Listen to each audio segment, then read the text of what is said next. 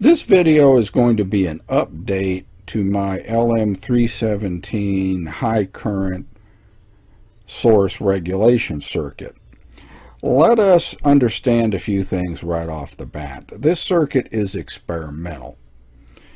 It works quite well, but there are limitations. First of all, we note the PNP transistor. As the transistor gets hot, its beta is going to drift slightly, not that great. And that's going to vary IC somewhat, but it's not a ridiculous amount. This is an experimental circuit. This is to be used as really as a current limiter. The other issue to clear up is a lot of people are confusing a current regulator with a voltage regulator. This regulates current. The voltage across the load is determined by the load resistance, not by the current regulator, which fixes your output current known as IC. Let me explain a little closer how this happens by looking at common series resistor circuits. Look at this example circuit just before we go any further. Here I have set R1 as 10 ohms and R2 as 14 ohms. So our total resistance is R1 plus R2, 24 ohms. If I want to get the current, which you see here, and note the current through R1 equals the current through R2, we would have to divide the 24 volts input by the R total, which is 24 ohms, so it's 1 amp. So our current is 1 amp through R1, 1 amp to R2. What's the voltage across each resistor? This divides according to resistance. So the voltage across R1 is 1 amp times 10 ohms is 10 volts. The voltage across R2 is 1 amp times 14 ohms, it's 14 volts. If you add the two voltage drops together, 10 plus 14 volts, it always equals back to the voltage in. This you have to keep in mind.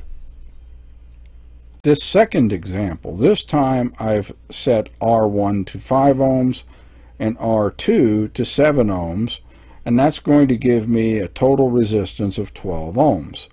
Divide 12 ohms into 24 volts, that's going to give me 2 amps. What is my voltage across R1? That's going to be 2 amps times 5 ohms, that's going to be 10 volts. And the voltage across R2 is 2 amps times 7 ohms, that's 14 volts. 10 volts plus 14 volts equals 24 volts. Let's note something here first of all. I change my I. In a constant current source circuit, you can change resistance, but you can't change the I. Something I didn't bring up before is wattage. At 2 amps, you would multiply the voltage drop across the resistor times the current. So the voltage drop across R1 at 10 volts times 2 amps is dropping 20 watts. R2, which is 7 ohms for 14 volts, is dropping 28 watts. So your voltage divides according to resistance, but your power also divides according to resistance. The total watts, that's 2 amps times 24 volts, is 48 volts, is split between R1 at 20 watts and R2 at 28 watts. 20 plus 28 is 48 watts. All right, let's take a look at this sort of stripped down version of my current regulator circuit. Here I'm going to concentrate on Q1, which is a PNP transistor. As far as current, I'm going to disregard IB for the most part. And your output current, IC, is equal to IB times HFE. So In this case, I'm going to argue that I have an IC fixed at 1 amp. So I have 1 amp of current flowing through this load. The load is 12 ohms. Okay, the voltage across the load is 12 volts times 1 amp equals 12 volts. How much power is being dissipated by the load? 1 amp times 12 volts is 12 watts. But what happened to the rest of the wattage and voltage? That is dropped by Q1. The voltage emitter collector on Q1 equals 24 volts, that's Vn, minus V load equals 12 volts. So the power dissipation approximately of Q1 is VEC times I total, again I'm disregarding IB, is 12 watts. So I have dropped half my power across Q1 and half my power across the load. This is a linear circuit. This is not a switching regulator. This is a linear circuit. And keep in mind, this is a current regulator, not a voltage regulator. The output voltage across our load is determined by the resistance of our load, as where the total available current is limited by Q1. Keeping in mind the previous frame, let's change our load to 2 ohms. Of course, this is not going to affect IC. It's going to remain fixed at 1 amp. So V load, that's 2 ohms times 1 amp is 2 volts. 1 amp times 2 volts is 2 watts. Well, guess what happened to all of the other power and voltage? Okay, VEC equals 24 volts minus V load, which is 2 volts, is 22 volts. The power dissipation of Q1 is VEC times 22. That's 1 amp times 22 volts is 22 watts. So what have you got here? You're not using much power at all in the load, 2 watts. You are heating up Q1 like crazy. You can't change the current. That's why they call it a constant current source. But if you're using a ridiculously high input voltage relative to your load resistance, this thing is going to get red hot.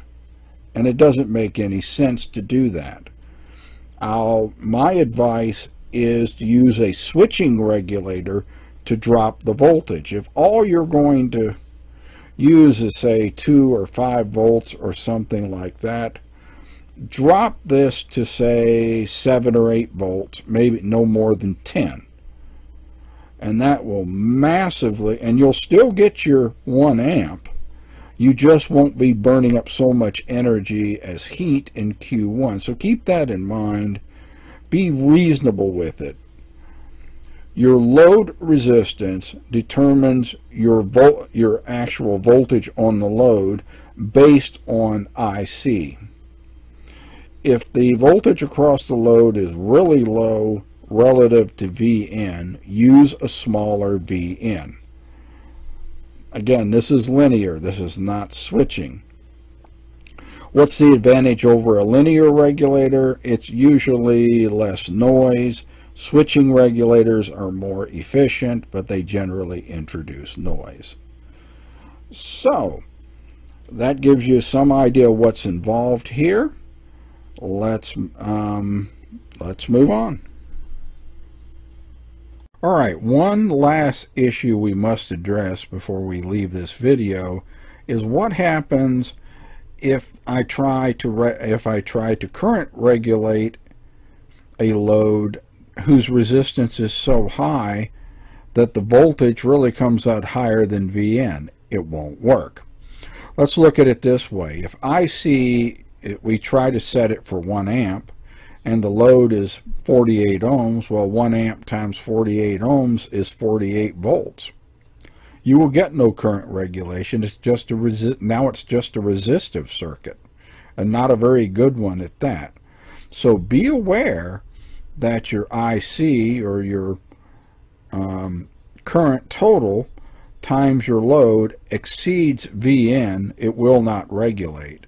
In fact, you don't want to go right up to 24 volts across the load. You want to keep it down, my guess, no higher than 80% of VN. So you want a V load no higher than 80% of VN. So be aware of that. Now you can return to the rest of this circuit. It's in part 2.